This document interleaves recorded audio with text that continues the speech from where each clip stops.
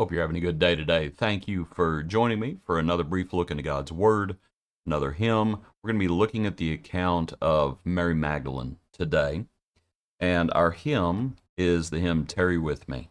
Tarry with me, O my Savior, for the day is passing by. See the shades of evening gather, and the night is drawing nigh.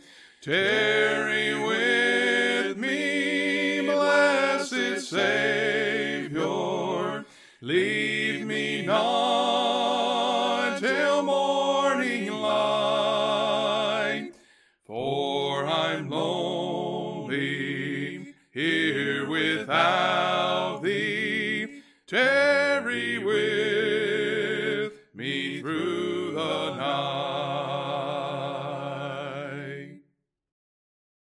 I'd like to look in John 20 today as Peter and John. Let me back it up a little bit. This is where we were yesterday. As they depart to their own homes, John 20, but Mary stood outside by the tomb weeping, and as she wept, she stooped down and looked into the tomb, and she saw two angels in white sitting, one at the head, the other at the feet, where the body of Jesus had lain. And then they said to her, "Woman, why are you weeping?" She said to them, "Because they've taken away my Lord, and I do not know where they've laid him." Now when she had said this, she turned around and saw Jesus standing there, and did not know that it was Jesus. Jesus said to her, "Woman, why are you weeping? Whom are you seeking?" She, supposing him to be the gardener, said to him, "Sir, if you have carried him away, tell me where you have laid him, and I will take him away." Jesus said to her, "Mary." And she turned and said to him, "Rabboni," which is to say, teacher. Jesus said to her, "Do not cling to me, for I have not yet ascended to my Father, but go to my brethren and say to them, I am ascending to my Father and your Father, and to my God and your God." Mary Magdalene came and told the disciples that she had seen the Lord, and that he had spoken these things to her. I will freely admit there are some things about the whole resurrection account that are difficult to understand. That's okay. And I think some of it goes to there is emotions involved, so much emotion involved, and they were incredulous about the things they were seeing, and it's just, this is unbelievable what is happening. And you might also think about, we'll throw another one in there. There was a massive earthquake that morning. We'll throw another one in there. There were multiple resurrections at that time. That's what one of the accounts, one of the Gospels speaks to that. There's so much going on. There's so much going on top of the fact that they had seen him crucified just days before this. They had seen his side pierced. They had seen the blood and the water come out. When there's darkness over all the land, and it's an unnatural, there is so much going on. And so that's probably why some things on the surface, it's like, I don't understand how this makes sense. You weren't there. And you would have been running around like a chicken with your head cut off if you were there. And some of that is probably what's going on and what makes it difficult to understand exactly the order of things and why things are being said, certain things. But anyway, to look at this account, and we'll start with this. The angels say, "Why are you weeping?" And then Jesus says, "Woman, why are you weeping?" The announcement has already been made from the parallel accounts. There's a reason that Peter and John came to the tomb. It's because the announcement's already been made. It's like, didn't you believe the first announcement? And what must you say for her to still be weeping? As again, there's so much going on. Didn't you believe? You might notice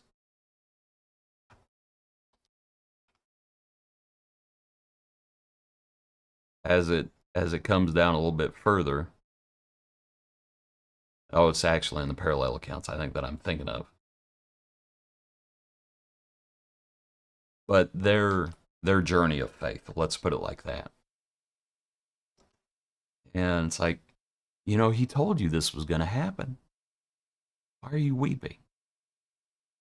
The time for weeping was at the cross. This isn't the time for weeping.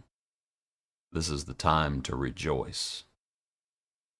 Because our Lord has overcome death. Why are you weeping? What are you scared of?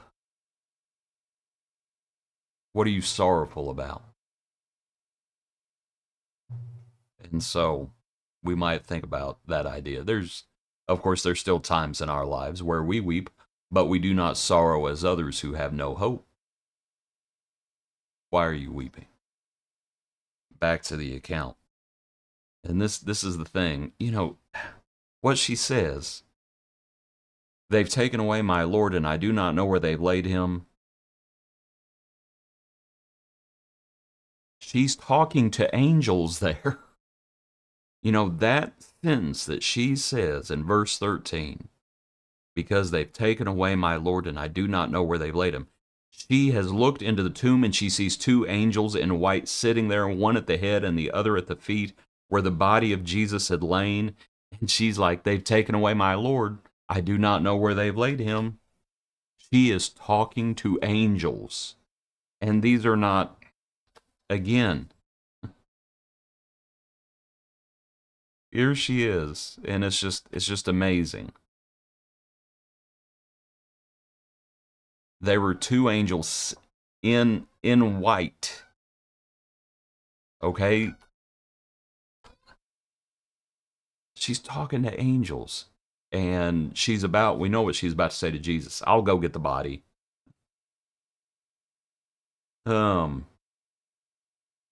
You got to appreciate her spirit. But it's like, let's say the soldiers did take away the body of Jesus. What the angels, do you really think you can do anything that the angels couldn't do? How many angels came to Sodom and Gomorrah? 2. For all I know, it could have been these same 2 angels in the tomb. And Mary's like, oh, they've taken away the body. If that is true, the angels could take care of it very easily. She's talking to angels. So much going on here. So much. And then, of course, you have who she thinks is the gardener. Woman, why are you weeping? Whom are you seeking? She's supposing him to be the gardener.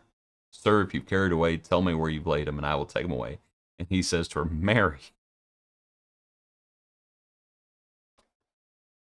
And she turned and said, Rabboni.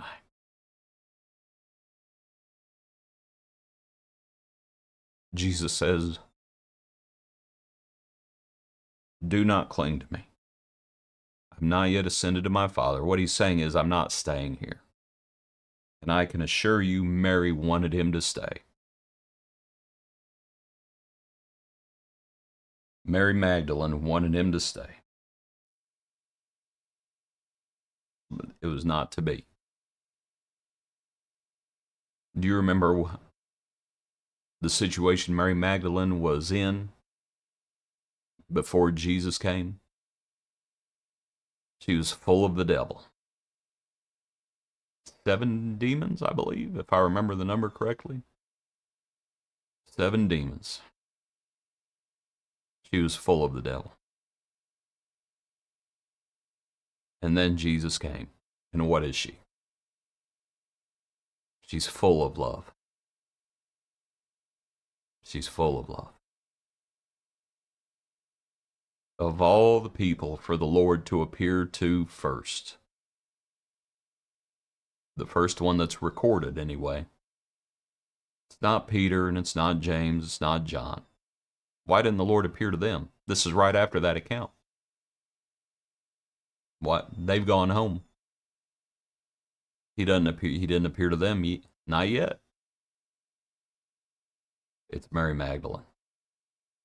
From going from full of the devil to full of love. Why are you weeping? Tarry with me, O my Savior. Appreciate you. Hope you have a good day. Join us tomorrow for another portion of our daily praise.